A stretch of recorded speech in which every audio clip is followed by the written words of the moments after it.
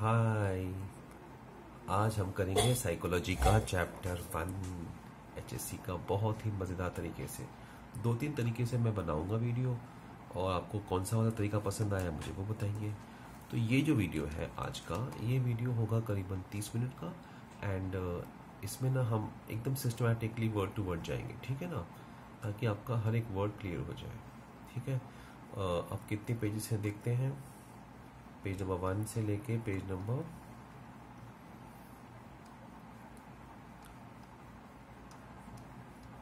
10 तक है, राइट, क्योंकि 11th पे क्वेश्चंस आते हैं, है ना।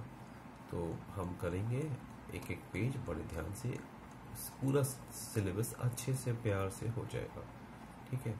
तो पेज 1 में उन्होंने ये दिए हुए डिविजन्स की। पहला है introduction to psychology, it is a scientific discipline, not art वाला। की फीचर्स बता रहे हैं साइंस की, साइंस होता क्या है भाई। फिर history of psychology that are talking about कि like what is the history of psychology. Then they are talking about research methods, experimental, survey method, observation method, case study method and correlation method, okay. And then they are talking about the challenges in establishing psychology as a science. And last point is about something about rationality. What is rationalism? So these are very lively topics, you know. So the questions are: is psychology a science subject? Is it a common science or is it a pseudoscience? Psychologists are only mind readers or what? Or only crazy people need help for psychology? Okay, psychiatrists, psychologists are the same or what? Or even counselors, what do you do? Can a degree of psychology be sufficient for counseling? So these are the daily questions we are going to encounter in our life, you know. So they have given these questions to the thought process. Well, introduction they're talking about what is science, and they say that science has 3 parts basically: physical sciences, physics, chemistry, biology, physics, chemistry, maths and all that. Biological sciences, it is botany, zoology, physiology, anatomy. And social sciences. Social sciences is about psychology, sociology, economics, all stuff related to society and, you know, all these things. So psychology is a part of social sciences, right? Okay, now is psychology a science? Now first we should know what is science, and we should know what is psychology, right? So the key features of science. What are the key features of science? There are 5. Now Vivek Shukla मेरा नाम है और याद रखिए, I am giving you this trick. Prose, P-R-O-S-E is the key feature. P is predictability, R is replication, O is objectivity, S scientific cause and systematic exploration. Don't worry, I'll make you remember this, okay? And E is empirical evidence. Empirical means coming from lab experiments, you know, right? Okay, what is science? Scientia is a Latin word. It means knowledge, okay? So science is the pursuit of knowledge, right? Fine, okay. Now don't worry, how to write the questions, I have made another video. I will teach you how to make the answers, how to make the notes, and how to write in the exam, okay? And what will come in the exam from this part. Well, take it from me, this is a compulsory question in the board exams, okay? Now this is the first year of the exam, but I am telling you this will come. Fine. So predictability means that on the basis of your theories, can you predict the next step, the next part of the phenomenon, right? Replication. Now when you're using a scientific tool, it should be able to give the same results under same circumstances anywhere else, any other time. So if there's a test, you're making a test and you're able to replicate the same results always, no, then it is a proper science. Example, I'll give you the example of bad thing which is not predictable. That is aptitude tests, you know, these 500 rupees, 1000, now they're charging more also to make it authentic, you know. See, by charging more money, you know, you cannot make a test authentic. So don't fall for this aptitude test and all the stuff, you know. भविष्य में बताएंगे, career बताएंगे. No, they are not replicable. Every day you give the test, they give you different results. So replication is about same results in different time under the same lab conditions or circumstances, right? O, objectively. Don't have your biased opinion, prejudiced belief. You have to objectively, specifically, think about the topic, right? Now, next is S. S is two things: scientific cause, relation, effect, causality. Okay, the spelling is very important. It is not casualty. Don't take it casually. Causality, cause effect is like music causing BP, blood pressure. Does music cause blood pressure, increase blood pressure or decrease? So here independent variable is music, and the dependent variable is blood pressure, because blood pressure is dependent on music, right? So if the researcher wants to check this, the researcher also wants to know, is music the cause? Maybe music he finds is leads to increase of BP, but is music the only cause of it? Is it the real cause, or is it just one of the causes, or it is just a relation? A boy and a girl in the same class, maybe friends, maybe colleagues, maybe fiancé or whatever. So you have to have the cause, relation, effect. Next, systematic explanation. There's a method, sequence has to be followed. Okay, first is identifying the problem, then making a hypothesis, then collecting data, and then generalizing. This will come in the next chapter again. Fine. And E is empirical evidence, evidence based on experiments, data collected from experiments.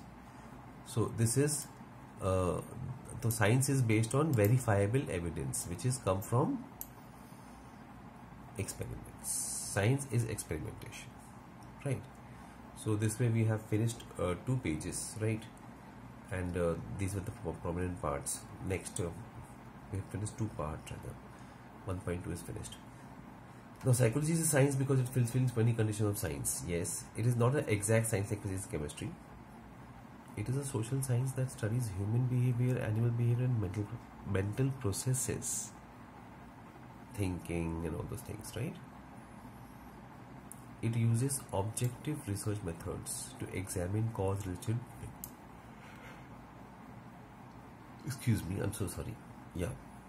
Now psychology is not a pseudoscience and can be distinguished, fine, okay, from folk wisdom and psychology.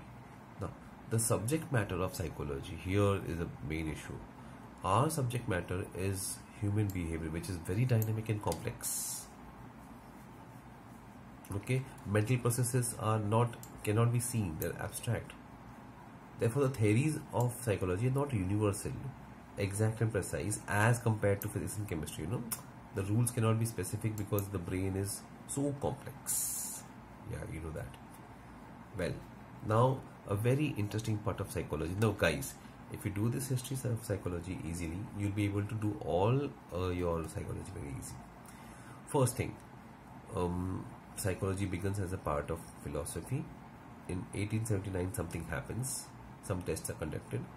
Then they are talking about the different fields of psychology: structuralism, functionalism, psychoanalysis, behavioralism, humanistic, and cognitive.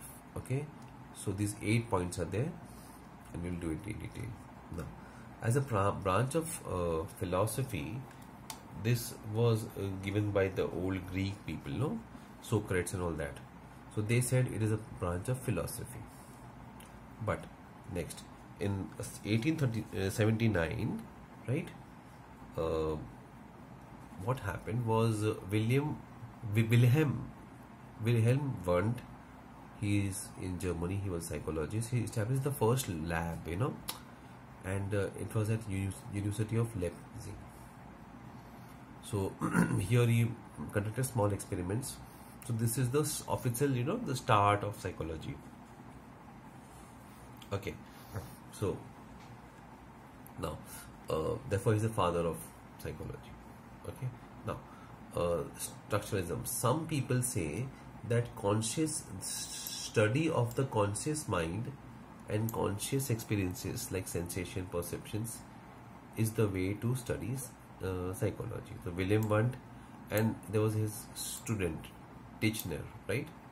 They believed in structuralism. That structuralism is a concept, is a thought. Don't worry, you will study in detail in the next chapters. Okay. Well, functionalism. So others say no, functionalism is important. So William James was the person, and he was the father of not of psychology but American psychology, because like he made the first study course in USA, right? So he emphasized on human consciousness. It was same as consciousness, but here they focus on structure. Here it is functionalism, right? Now, then comes psychoanalysis. Mr. Sigmund Freud, he's a very famous person, and he says that subconscious level is more important, not conscious, but when you're sleeping and dreaming, that subconscious level is called psychoanalysis. His theory was there. He had a theory of psychoanalysis. You can analyze the psycho of a person, the brain of a person. Psycho means brain, right? So the mind, by analyzing the dreams and the thoughts unconsciously. So your unconscious mind is more important. Next, behavioralism. Some people say that who was the person? Watson, right? They say, okay, the conscious and unconscious is not important. Okay, they reject it, and they say that whatever you can observe the behavior, your friends come in a college and you observe their behavior. You can understand the person by the behavior, not conscious and unconscious mind. So this is in contrast with what William James is saying and what Sigmund Freud is saying, right? Now we have one more approach, that is humanistic.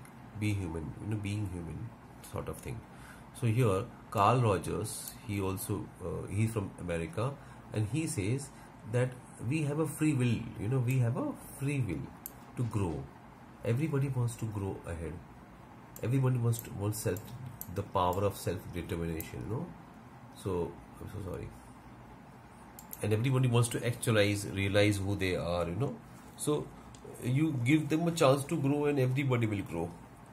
So you are what you can, and not what you wear, right? So this is very interesting. Next, cognitivism.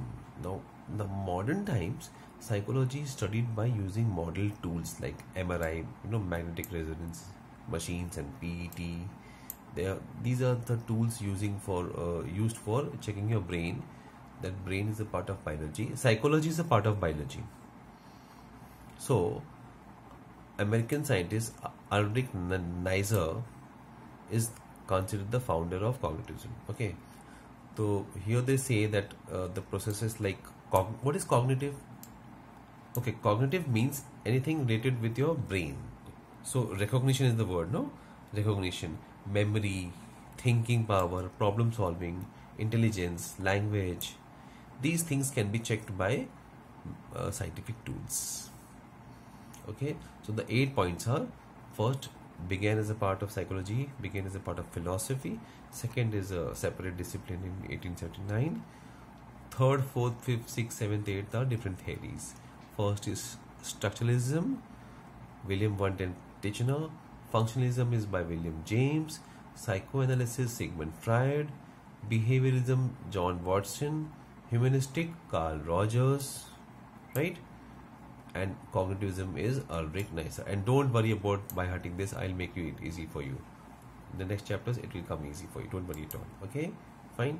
Now we come to research methods, and then we will be going to and doing this importance. The challenges in psychology, right? Now let us start with challenges in psychology first, because this is linked with the key features of science. Now they say that this objectivity, validity, predictability, replicability, remember these words, pros, are very hard. There are issues related to objectivity, predictability, and replicability. Okay, so like some personality, leadership, these things cannot be judged by surveys, right? Similarly, it is very hard in psychology to predict human nature. Fine. So because human behavior is very difficult to study than studying chemicals and properties, physics, chemistry. So it is very hard. Next, objectifying. Sometimes it is like, okay, you're conducting experiments on human beings. So are you not treating human beings like objects? This is a challenge. Next, a major point here is pre-paradigmatism. Pre-paradigmatism, they say that as compared to physics and chemistry, psychology is a younger science, and Thomas Kuhn, he says that we are psychology is still in the pre-paradigmatic, not yet matured stage. There is not a clear conceptual core. Okay, so this is the major issue with psychology, he is saying. Fine. Why I made you do this? Because this is very important part, that you understand that features and challenges are compulsory questions in the exams. Also, yeah, you have to think of the exam also, right? You should. Now, that brings us to two more. Now, research methods. Now, I will do the research methods in detail. First is experimental method. So, in experimental method, what they do, they identify a problem, number one, then they develop a hypothesis. Okay, what can be the reason for that? What can be the reason for okay, what is the probable theory? So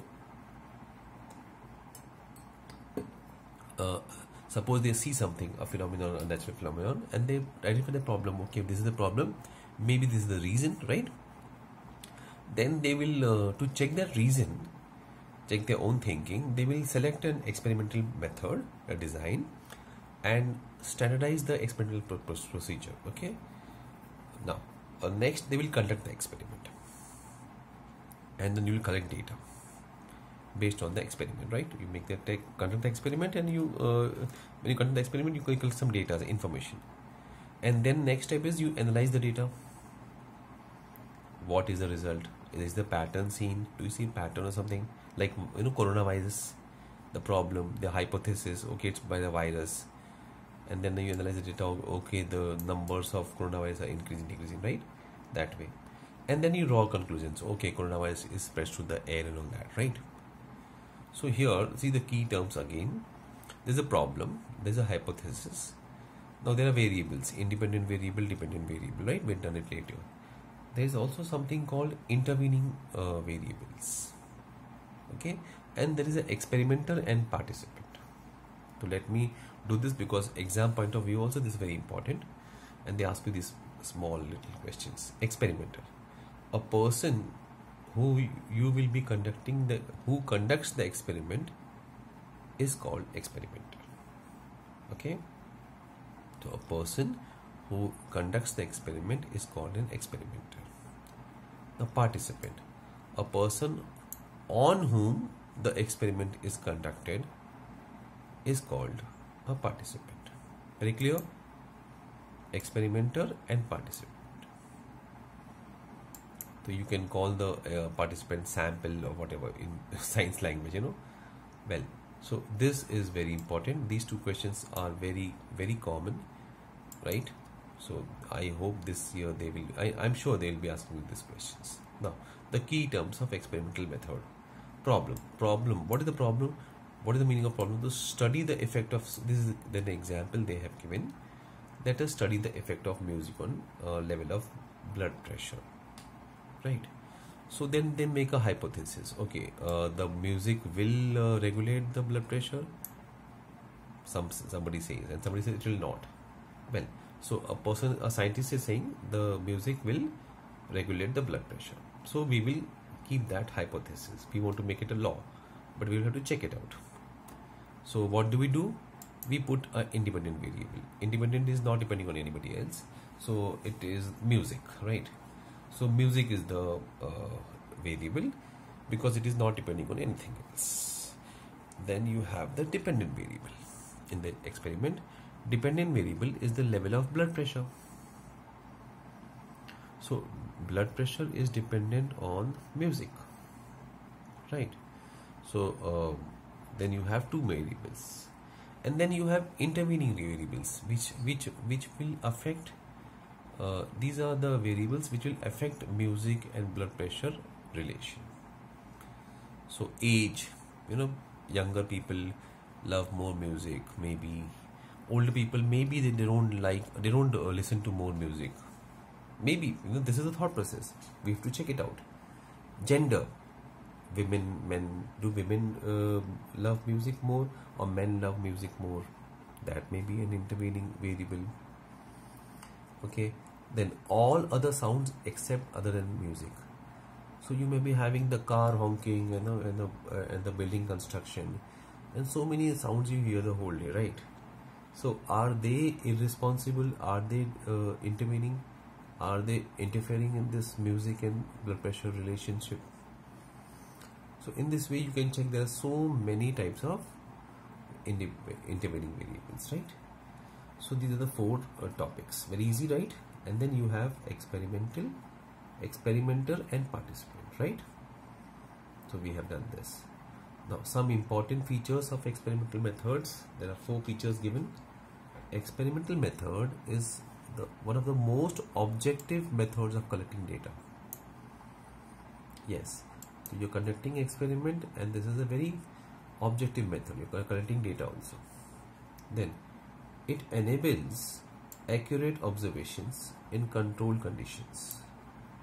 So the conditions are controlled in the control of the experimenter, right? And the observations are very accurate. Next, experimental helps in finding out the cause and effect relationship, right, between the two variables. Fine. So there are 2 variables, and it helps find the cause and relationship. Next, the findings of the experimental method are verifiable. You can verify, you can check, all those things. No, replicability wala thing. Yes. So you can verify the experiments and the results, right? Fine.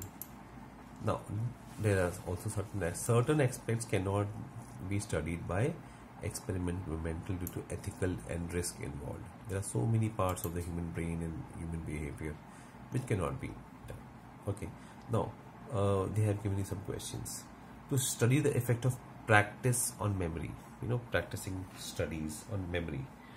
So what is the independent variable here? Yes, it is practice. And what is the dependent? Memory, right? Obviously, because memory depends on practice. Similarly, can you do this? Study the effect of mental set on problem solving. Mental set is